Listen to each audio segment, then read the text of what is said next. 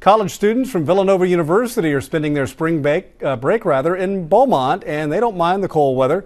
They weren't planning on going to the beach for their break anyway. The students are volunteering for Habitat for Humanity.